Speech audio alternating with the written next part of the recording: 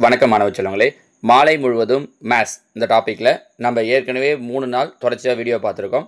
இன்றைக்கி 4வது நாள். ஏற்கனவே பார்த்த 30 கொஷினையும் உங்களோட நோட்டில் எழுதி ப்ராக்டிஸ் பண்ணியிருப்பீங்க. இந்த 10 கொஷினையும் அப்படியே கண்டினியூவாக எழுதி அந்த கொஷினுக்கான ஆன்சர்லாம் எப்படி வருது, இல்லை அதுக்கான விளக்கம் என்ன அப்படிங்கிறதையும் சேர்த்து எழுதி வச்சுக்கோங்க. வெறும் கொஷினே ஆன்சர் அப்படின்னு எழுதாதீங்க. நீங்கள் பின்னாடி பார்க்கும்போது ஏன் அந்த ஆன்சர்னு தெரியாது. நம்ம இப்போ ஸ்கூல் இதில் பண்ணுற மாதிரி மனப்பாடம் பண்ணி அதை அப்படியே எழுத போகிறது கிடையாது. லாஜிக் புரிஞ்சுதுனா மட்டும்தான் எக்ஸாமில் உங்களால் அட்டன் பண்ண முடியும். ஸோ ஒவ்வொரு கொஸ்டினுக்கும் அர்த்தம் என்ன அப்படிங்கிறத புரிஞ்சு அதோட ஐடியாஸை கீழே எழுதி வச்சுக்கோங்க. ஓகேவா? இப்போ இதில் 31வது கேள்வி பாருங்கள். புக் என்பது பேஜ் என்பதுடன் தொடர்புடையது எனில் ஃப்ளவர் என்பது எதனுடன் தொடர்புடையது? இப்போ புக்கில் என்ன இருக்கும்? பேஜ் இருக்கும். அது மாதிரி ஃப்ளவர் பூவில் என்ன இருக்கும் அப்படின்னு பார்க்கணும். பூவில் எசன்ஸ் இருக்குமா அப்படின்னா பூவிலேருந்து எடுக்கிறது எசன்ஸ், அது வேறு. டைரெக்டாக புக்கில் பேஜ் இருக்கும் அப்படின்ற மாதிரி. ஃப்ராக்ரன்ஸ் அப்படின்னா ஃப்ராக்ரன்ஸ்னால் வாசனை. பூவில் வாசனை இருக்குமா? ஆமாம், வாசனை இருக்கும். ஆனால் அது கண்ணுக்கு தெரியாதது. கரெக்டாக? இவங்க சொல்கிறது பார்த்தீங்கன்னா புக்கில் பேஜ் இருக்கும். புக்கோட ஒரு பார்ட்டு தான் பேஜ். அந்த மாதிரி ஃப்ளவரோட ஒரு பார்ட் என்ன அப்படின்னு சொல்லி பார்க்கணும். ஃப்ளவரோட ஒரு பார்ட்டு தான் பெட்டல் அப்படிங்கிறது. பெட்டல் அப்படின்னா என்ன அர்த்தம் அப்படின்னா இதழ்கள் அப்படிங்கிறது அர்த்தம். இதழ். ஃப்ளவரோட ஒரு பார்ட்டு தான் இதழ். கார்லண்ட் அப்படிங்கிறது என்ன அப்படின்னா மாலை. நிறைய பூக்கள் சேர்ந்தது தான் மாலை. அதனால் இதுவும் கிடையாது. புரிஞ்சு முடியுதா? புக்கில் ஒரு பார்ட்டு பேஜு, ஃப்ளவரில் ஒரு பார்ட்டு பெட்டல், இதழ் அப்படிங்கிறது. சரிங்களா? இது நீங்கள் தமிழில் சொல்லியிருக்கலாமே சார் இந்த 4 ஆப்ஷனையும் அப்படின்னா எக்ஸாமில் கொடுக்கும்போதும் மேக்ஸிமம் அவங்க என்ன பண்ணுறாங்க அப்படின்னா இது மாதிரி சில வார்த்தைகள்லாம் இங்கிலீஷ்லேயே தான் கொடுக்குறாங்க. அப்போ உங்களுக்கு இங்கிலீஷும் தெரிஞ்சிருக்கணுன்றதால தான் நம்ம கொஸ்டின் அப்படியே வச்சுருக்கோம். சரிங்களா? ஸோ 31வது கேள்விக்கான ஆன்சர் பெட்டல். அடுத்ததாக பாருங்கள் 32. C equal to 6, BE equal to 14, L equal to 24 மற்றும் பிஏஜி பேக் ஈக்குவல் டு 20 எனில் லக்கேஜ் என்பது. இதில் என்ன பண்ணியிருக்காங்கன்னா சி அப்படிங்கிறது இங்கிலீஷில் 3வது லெட்டர். 3 2ஆல் பெருக்கியிருக்காங்க. 3 2 6. பி அப்படிங்கிறது 2வது லெட்டர். இ அப்படிங்கிறது 5வது லெட்டர். 2 5 சேர்த்தோம் அப்படின்னா 7. வந்த ஆன்சரை 2ஆல் பெருக்கிறோம். 7 2 14. அந்த மாதிரி எல்லுங்கிறது 12வது லெட்டர். 12 2ஆல் பெருக்குன்னா 24. பிங்கிறது 2வது எழுத்து. ஏங்கிறது 1வது எழுத்து. ஜி அப்படிங்கிறது 7வது எழுத்து. மொத்தத்தையும் கூட்டணும் அப்படின்னா 10. 10 2ஆல் பெருக்கணும்னா 12 20. அப்போ என்ன பண்ணியிருக்காங்கன்னு தெரியுதா? அந்த ஒவ்வொரு எழுத்தும் எத்தனையாவது எழுத்து அப்படிங்கிறத எழுதி அதை ஆட் பண்ணிவிட்டு வர ஆன்சர் என்ன பண்ணுறோம் அப்படின்னா அப்படியே டபுள் ஆக்குறோம். அப்போ அதே மாதிரி பாருங்கள். லக்கேஜ் இங்கிலீஷில் எல்லுங்கிறது 12வது எழுத்து. ஏபிசிடி தெரியணும். ஒருவேளை உங்களுக்கு இந்த மாதிரி கொஷின்ஸ் வருது, இது எத்தனையாவது எழுத்துன்னு தெரியல. இப்போ லக்கேஜ்னும் போது இப்போ ஒரு சில எழுத்து ஏஇலாம் சொல்லிடலாம். எல்லோ இல்லை யூஜிலாம் எத்தனாவது எழுத்துன்னு தெரியலனா நீங்கள் டக்குன்னு என்ன பண்ணுறீங்கன்னா அப்படி இல்லைனா எக்ஸாம் ஆரம்பிக்கும் போது அந்த பேப்பர் கொஷின் பேப்பர் தராங்க இல்லையா, கொஷின் பேப்பர்லேயே பின்னாடி ஏபிசிடி எழுதி வச்சிடுறேங்க. ஏபிசி கூட எப்படி எழுதுறீங்க அப்படின்னா இப்படி 5 5ஆக பிரித்து எழுதுங்க. இப்படி 5 5ஆக பிரித்து எழுதிட்டீங்க அப்படின்னா உங்களுக்கு அவங்க எந்த கொஷின் கேட்டாலும் டக்குன்னு அது எத்தனையாவது எழுத்து அப்படின்னு சொல்கிறதுக்கு ஈஸியாக இருக்கும். PQRST UVWXYZ இந்த மாதிரி ஏபிசிடி வச்சு கொஷின் அட்டன் பண்ணுறீங்கனாலே ஒரே வாட்டி பின்னாடி எழுதி வச்சுட்டிங்கன்னா டக்குன்னு பார்த்துடலாம். இப்போ பாருங்கள். எல்லுங்கிறது எத்தனாவது எழுத்து வருது? 12 ப்ளஸ் யூ 5 10 15 20. யூங்கிறது 21வது எழுத்து. மறுபடியும் 1 2 3 4 என்னக்கூடாது யூக்கு. இது 5வது எழுத்து. அதில் தான் உங்களுக்கு பார்த்தீங்கன்னா நான் பிரித்து எழுதும்போது எப்படி எழுதியிருக்கேன்னு பாருங்கள். 5 5ஆக பிரித்து எழுதியிருக்கேன் பாருங்கள். இப்படி எழுதுனா உங்களுக்கு எத்தனாவது எழுத்துன்னு கவுண்ட் பண்ணுறது ஈஸியாக இருக்கும். 21. நீங்கள் இல்லை இப்படி எழுத கஷ்டம், இப்படி எழுதுனா ஆட் பண்ண கஷ்டமாக இருக்குன்னா 1 1 எழுதிக்கோங்க. எப்படி?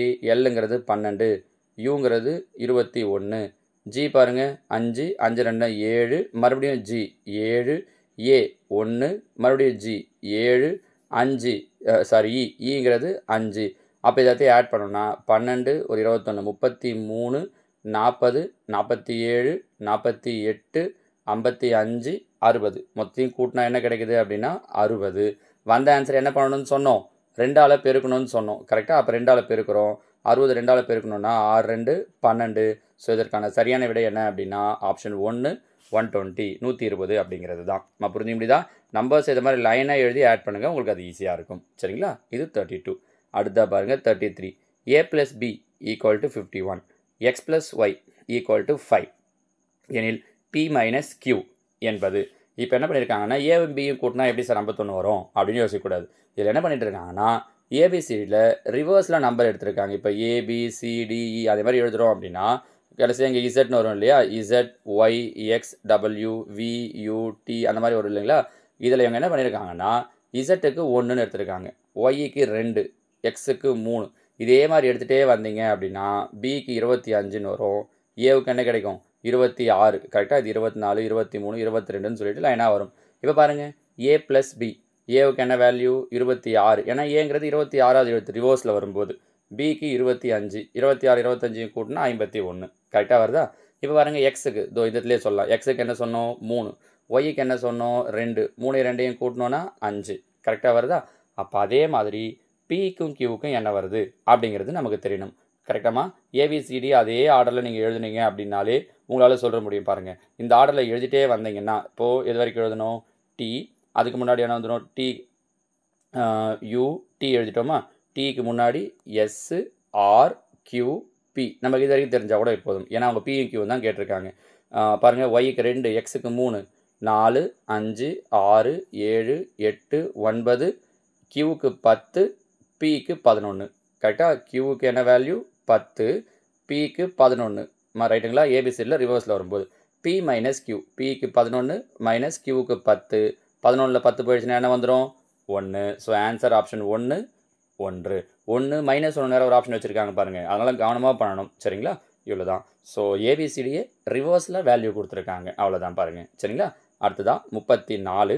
ஸோ இன்றைக்கி நம்ம சொல்லியிருக்கிற ஒரு கொஷினுமே நான் வேறு மாடலில் சொல்லியிருப்பேன் சரிங்களா. நாளைக்கு சொல்ல போகிற கொஷின்ஸ் பார்த்தீங்க அப்படின்னா ஒரு 5 கொஷின் ஒரே மாடலில் வரது மாதிரி, ஏன்னா அவங்க கேட்குற எல்லா விஷயங்களையும் நான் உங்களுக்கு இந்த வீடியோஸ்லாம் சொல்லிட்டேன் அப்படின்னா நீங்கள் இந்த ஐடியாலாம் திரும்ப பார்க்கணும். இப்போ இன்றைக்கி ஒரு நாள் பார்த்துட்டு அதோடு விட்டுறது கிடையாது. திரும்பவும் இதே கொஷின்ஸை ஒரு வாரம் கழித்து மறுபடியும் பார்க்கணும். டைம் இருக்கிறப்ப நீங்கள் நோட் எடுத்து பார்க்கணும். மெத்தடாக போட்டிருப்பீங்க, டவுட் வருதுன்னா மறுபடியும் இதில் ஒரு வாட்டி எடுத்து பாருங்கள். ஏன்னா இதே ஐடியாஸ் எல்லாம் தான் யூஸ் பண்ணி அவங்க நமக்கு என்எம்எஸ்ல கேட்குறாங்க. 34 பாருங்கள். கொடுக்கப்பட்டுள்ள வார்த்தைகளை அர்த்தத்தின் அடிப்படையில் வரிசைப்படுத்தி சரியான வரிசையை தேர்ந்தெடுக்கும். நம்ம இதுக்கு ஏற்கனவே இந்த மாடலுக்கு ஒரு வீடியோவே போட்டிருக்கோம் பாருங்கள் தனியாக. அந்த லெசன் 1 2 3 4 போடுறோம் இல்லையா, அதில் தனியாக ஒரு வீடியோ போட்டிருக்கோம். இதை ஒரு மீனிங்ஃபுல்லான சென்டென்ஸாக ஆக்கணும். இப்போ உதாரணத்துக்கு பாருங்கள், முதல்ல கவ் எடுத்துக்கிறேன். பசு இருக்குது. பசு என்ன பண்ணும் மில்க்கு பால் கொடுக்கும். அப்போ ஃபஸ்ட்டு பசு அது பால் கொடுக்கும். அடுத்தது பால்லேருந்து என்ன தயாரிப்போம் தயிர் தயாரிப்போம். கேர்டு அப்படின்னா தயிர் கரெக்டாக, தயிர் தயாரிப்போம். தயிர்லேருந்து தான் என்ன தயாரிப்போம் வெண்ணெய் தயாரிப்போம். பட்டர்னா வெண்ணெய் கரெக்டானு பாருங்கள். பசு தான் பால் கொடுக்கும். பாலில் இருந்து தான் தயிர் தயாரிப்போம். தயிர்லேருந்து தான் பட்டர் வரும். ஸோ ஏசிபிடி அப்படிங்கிறது தான் இதில் கரெக்டான ஆர்டர். அப்போ பாருங்கள் எங்கே இருக்குது ஏசிபிடி, த 4th ஆப்ஷன் பாருங்கள் ஏசிபிடின்னு இருக்கா. இதுதான் இந்த கேள்விக்கு உண்டான சரியான விடை.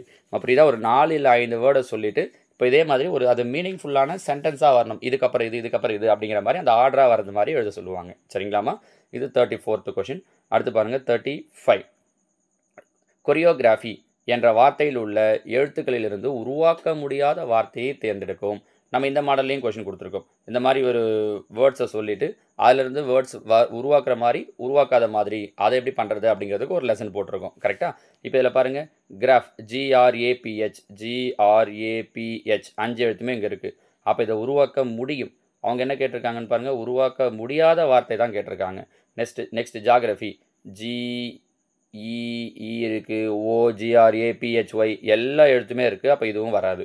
கோர் C இருக்குது, O இருக்குது, R இருக்குது, E இருக்குது, இதுவும் வரும். அப்போ இது கிடையாது.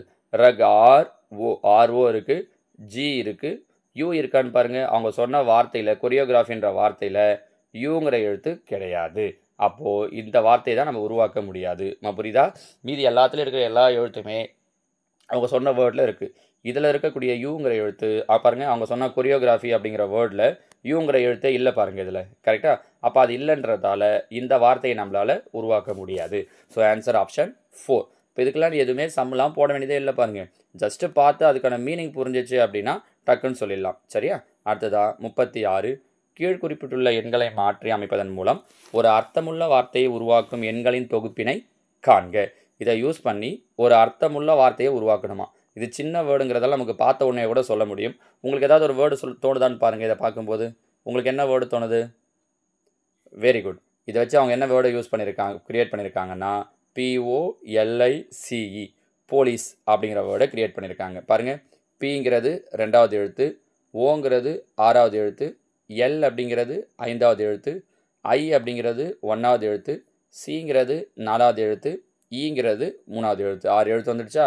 ஸோ போலீஸ் 265143 265143 எங்கே இருக்குது. இது ஃபஸ்ட் ஆப்ஷன் பாருங்கள் 265143 அப்படிங்கிறது தான் இதற்கான சரியான விடை. அப்போ போலீஸ் அப்படிங்கிற வார்த்தையை உருவாக்குறாங்க. சார் நீங்கள் பார்த்தோன்னே டக்குன்னு போலீஸ்னு சொல்லிட்டீங்க சார். எனக்கு பார்த்தோன்னே அந்த மாதிரி போலீஸ்ன்ற வேர்டு தோணலை. எனக்கு முதல்ல ஸ்பெஷல்னு தோணுச்சு, ஆனால் எஸ் பார்த்தா இல்லை. ஸோ இந்த மாதிரி வேறு ஏதோ வேர்டு பென்சில்னு தோணுச்சு, ஆனால் என் பார்த்தா இல்லை. நீங்கள் எப்படி இதை போலீஸ்னு அப்புறம் முடிவு பண்ணலாம்? இல்லை எனக்கு அந்த மாதிரி ஒரு வேர்டே தோணலைன்னா நான் எப்படி சார் ஆன்சர் ரெடி பண்ணுறது அப்படின்னா, அதுக்கு ஒரு ஈஸியான வழி சொல்கிறேன் பாருங்கள். இந்த ஒரு ஆப்ஷனாக எடுத்துக்கோங்க. ஃபர்ஸ்ட் ஆப்ஷன் என்ன கொடுத்துருக்காங்க, 2 6 5 1 4 3ன்னு கொடுத்துருக்காங்களா? அப்போ இந்த ரெண்டாவது எழுத்து என்ன, 6 அப்படின்னு பார்த்து ஒவ்வொன்றையும் எழுதுங்க. இது நமக்கு ஃபஸ்ட் ஆப்ஷன்லேயே வந்துச்சுன்றதால பிரச்சனை இல்லை. ஒருவேளை ஃபஸ்ட் ஆப்ஷன் வரலன்னா செகண்ட் பாருங்களேன், 6 5 1 4 3 2ன்னு இருக்கா? சிக்ஸ்த் வேர்டு என்ன இருக்குது, ஓ. ஃபிஃப்த் வேர்டு என்ன இருக்குது, எல். ஃபஸ்ட் வேர்டு ஐ. ஃபோர்த் வேர்டு பார்த்தீங்க அப்படி ஃபோர்த் லெட்டர் பார்த்தீங்கன்னா சி. தேர்ட் லெட்டர் பார்த்தீங்கன்னா 3. Second letter B. Third letter E. கரெக்டாக, third letter E. Second letter பார்த்தோன்னா பி. ஓஎல்ஐசி. இது ஏதாவது வேர்டு மாதிரி உங்களுக்கு புரியுது, படிக்க முடியுது இல்லை பாருங்கள். அப்போ இது கிடையாதுன்னு முடிவுக்கு வந்துடலாம். ஸோ அவங்க கீழே சொல்லியிருக்கிற ஆப்ஷனை வச்சு நீங்கள் அதுக்குண்டான லெட்டர்ஸை எழுதி கூட அது ஒரு மீனிங்ஃபுல்லான வேர்டாக வருதா இல்லையா அப்படிங்கிறத பார்த்து முடிவு பண்ணலாம். வேர்டை இங்கே பார்த்து தான் சொல்லணும்னு கிடையாது. நீங்கள் அதை பார்த்து டக்குன்னு முடிவு பண்ண முடியலன்னா கீழே இருக்கிற 4 நம்பர்ஸுக்கு ஒவ்வொரு லெட்டராக எழுதிட்டே வந்து அது ஒரு மீனிங்ஃபுல்லான வேர்டாக வருதா அப்படின்னு முடிவு பண்ணுங்கள். அது உங்களுக்கு இன்னும் ஈஸியாக இருக்கும். சரிங்களாமா? இது 36. அடுத்தது 37 பாருங்கள். வலமிருந்து இடமாக எழுதப்பட்ட ஆங்கில எழுத்துக்களில் வலது புறத்திலிருந்து 18ஆம் இடத்தில் உள்ள எழுத்திற்கு இடப்புறமாக 6வதாக அமைந்துள்ள எழுத்து. இப்படிதான் பாருங்கள், எவ்வளோ லென்த்தாக கொடுத்துருக்காங்க பாருங்கள். வலமிருந்து இடமாக எழுதப்பட்ட ஆங்கில எழுத்துக்களில் அப்படின்னா நம்ம சாதாரணமாக என்ன பண்ணுவோம், ஏ பி சி டி இப்படின்னு எழுதுவோம் இல்லையா? அவங்க வலமிருந்து இடமாகன்னு சொல்கிறாங்க. அப்படின்னா ரிவர்ஸில் எழுதணும்னு அர்த்தம். இசட்ஒய்எக்ஸ்ன்னு நமக்கு இசட்ஒய்எக்ஸ்ன்னு எழுதிட்டு வந்தோம் அப்படின்னா டக்குன்னு நம்மளால் ஏபிசிடியை தெரிஞ்சிக்க முடியாது. கரெக்டாக? அதில் நான் என்ன பண்ணுறேன்னா ரிவர்ஸில் இப்படி எழுதுகிறேன். எப்படி, இங்கேருந்து ஏபிசிடி எழுதுகிறேன் ரிவர்ஸில். ஏ, அப்போ நமக்கு இசட்ஒய்எக்ஸ்ன்னு வந்துடும் பாருங்கள். ஏ B C D E F G H I J K L M N O B Q R S T you V W X Y Z இப்படி எழுதிட்டா இப்போ உங்களுக்கு இசட்ஒய்எக்ஸ்டபிள்யூன்னு வந்துடுது பாருங்கள். நீங்கள் இப்படி இதுக்கு வேற ஒரு ஐடியாவும் இருக்குது. ஆனால் உங்களுக்கு டக்கு நாங்கள் எக்ஸாமில் எழுதும்போது உங்களுக்கு என்ன தோணுன்னா இந்த மாதிரி ஏபிசிடி எழுதுறது தான் ஈஸியாக இருக்கும். அதெல்லாம் கிடையாது, ஏபிசிடி எழுதிடுங்க. இவங்க என்ன சொல்லியிருக்காங்க, வலதுபுறத்திலிருந்து 18ஆம் இடத்தில் உள்ள. வலதுபுறம்னா எது, தோ பாருங்கள் இது. வலதுபுறத்திலிருந்து நம்ம எழுதுனது வலமிருந்து இடமாக எழுதிட்டோம். இப்போ பார்க்கும்போது வலதுபுறத்திலிருந்து ரைட் சைடு, எது உங்களுடைய ரைட் சைடு, இந்த பக்கம் இந்த ஏ ஆரம்பிக்குது இல்லையா, இங்கேருந்து இதில் வலதுபுறத்திலிருந்து 18ஆம் இடத்தில் உள்ள எழுத்து இருக்குது. முதல்ல 18ஆம் இடத்துல எந்த எழுத்து இருக்குன்னு பார்க்கலாம். 1 2 3 4 5 6 7 8 9 10 11 12 13 14 15 16 17 18. 18ஆவது இடத்துல எந்த எழுத்து இருக்குது, ஆர் இருக்குது. கரெக்டாக? அதிலிருந்து இடப்புறமாக, அப்போ இடப்புறம்னா உங்களோட லெஃப்ட் சைடு, திரும்ப இந்த லெஃப்ட் சைட்லேயே 6வதாக, இப்போ 6வதாக எந்த எழுத்து இருக்குன்னு பார்க்கணும். 1 2 3 4 5 6. 6வதாக அப்போ எந்த எழுத்து இருக்குது, எக்ஸ் இருக்குது. ஸோ இந்த கேள்விக்கு உண்டான சரியான விடை எது அப்படின்னு சொல்லி பார்த்தீங்கன்னா ஆப்ஷன் 2 எக்ஸ் அப்படிங்கிறது தான். புரியுதுங்களாம்மா? ஏபிசிடி நான் வேற ஒரு மெத்தடுன்னு சொல்கிறேன், ஆனால் இதுவும் ஒரு ஐடியா. ஏபிசிடி கொஞ்சம் பெரிய ஐடியா இது. ஏபிசிடியை எழுதி அதிலிருந்து அவங்க வலதுபுறமாகனா இந்த பக்கத்தில் இருந்து, இடதுபுறமாகனா இந்த பக்கத்தில் இருந்து, இங்கே உட்காந்துருக்கிறது இடதுபுறம்ன்றதால அப்போ இந்த பக்கம் போயிடும். புரியுதுங்களா? ஸோ ஆன்சர் ஆப்ஷன் 2 எக்ஸ் அப்படிங்கிறது தான் இதற்குண்டான சரியான விடை. இது ஒரு ஐடியா.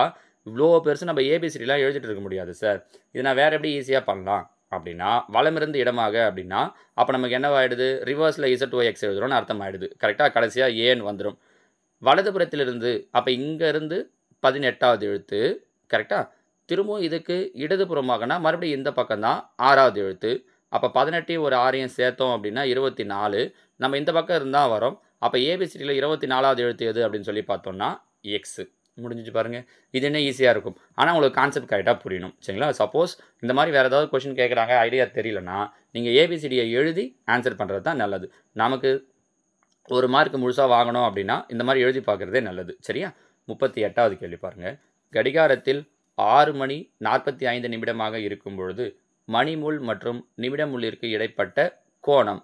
ஸோ பாருங்கள், கடிகாரத்தில் அவங்க என்ன டைம் சொல்லியிருக்காங்க அப்படின்னா 6 மணி 45 நிமிஷம் அப்படின்னா இங்கே இருக்கும். இது இங்கே பாருங்கள், இந்த பெரிய முள் கரெக்டாக பார்த்தீங்கன்னா 9ல் இருக்கும். இது 6 7 8 அப்படின்னா சின்ன முள் 6க்கும் 7க்கும் ஒரு கொஞ்சம் வித்தியாசத்தில் இருக்கும், 6 முக்கான்றதால. கரெக்டாக? இப்போ உங்களுக்கு தெரிஞ்சிருக்க வேண்டியது என்னென்னா, ஒவ்வொரு கோணத்துக்கும் ஒவ்வொரு நம்பருக்கும் நடுவில் இருக்கக்கூடிய டிகிரி எவ்வளோ அப்படின்னு பார்த்தீங்கன்னா 30 டிகிரி. இதெல்லாம் ஞாபகம் வச்சுக்கோங்க. ஏன்னா மொத்தம் 360 டிகிரி. 12 நம்பர் இருக்கு இல்லையா? 360 12ஆல் வகுத்தோம் அப்படின்னா என்ன கிடைக்கும்? ஒரு 12 12, 12 36, 30ன்னு கிடைக்கும். ஸோ ஒவ்வொரு நம்பருக்கு நடுவில் 30 டிகிரி. அப்போ இந்த 8க்கும் 9க்கு நடுவில் 30 டிகிரி, 7க்கு 8க்கு நடுவில் 30 டிகிரி, 6க்கு 7க்கு நடுவில் 30 டிகிரி இருக்கும். ஆனால் இப்போ முள் எங்கே வந்துடுச்சு? 6க்கு நேரம் இல்லை. 6க்கு 7க்கும் நடுவில் கூட கிடையாது. 6 அப்படின்னா நடுவில் இருக்கும்.